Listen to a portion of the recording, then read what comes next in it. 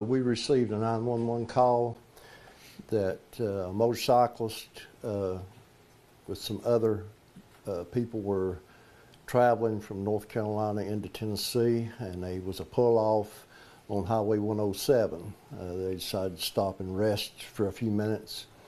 Well, the cyclist walked out into the edge of the woods and discovered a partially decomposed body.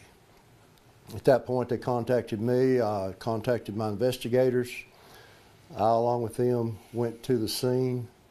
We interviewed the cyclist and immediately called the TBI. We began an investigation. We did find an ID on the partially decomposed body. At this point in time, I'm not going to release that name until we have positive identification, but we're 95% sure we know who this person is. The person is out of Carter County. Myself, Sheriff Fraley, and the TBI will be doing a joint investigation to determine what's happened here. So at this point in time, I'll let Sheriff Fraley explain about the missing person, what he does.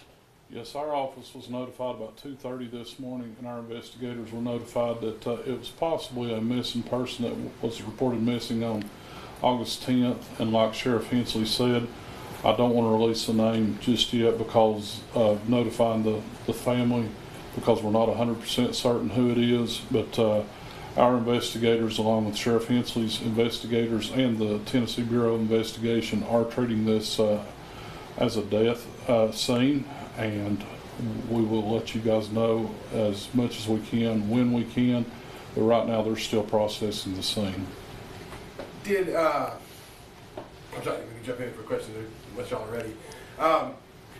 Did the Sheriff's Department of Carter County, did they release something earlier this week about a missing person?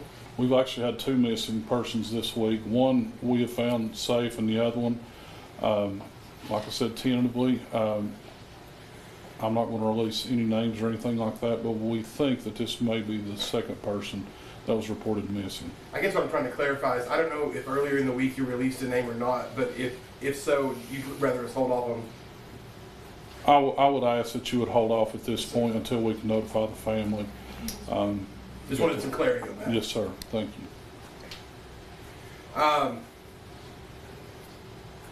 You know, what all goes into an investigation like this when you're trying to identify the body? I guess an autopsy would be the next step? I'll let Sheriff Hensley, if he wants to answer that. Yes, the TBI, we sent the body for autopsy. They will take DNA, also fingerprints, and they will positively identify that person. Once that person is positively identified, this person being from Carter County, I'm sure Sheriff Fraley will release that name. We also will be asking the public for any information once we release this name. If they've seen this person, last time they saw him, if it's the person we think it is, it's going to be a person from Carter County, and he would be well known with some people over there. So we'll be asking for their help also once we make sure it is that person. During the course of an investigation like this, when you all show up on scene, what sort of factors determine you sort of thinking that this is more homicide rather than accidental or something? Well, when we got something like that, we leave that up to the forensics. We leave that up to, especially a partially decomposed body, we will leave that up to the autopsy. Look at the results from the autopsy, and we'll go from there. Is the scene clear? At this point, it is.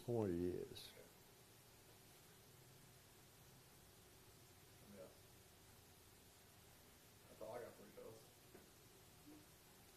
But we appreciate you all, and there's no question once we determine this is the person we think it is, we'll be asking Sheriff Fraley and myself both. It's a joint investigation. We'll be asking for some help from the public.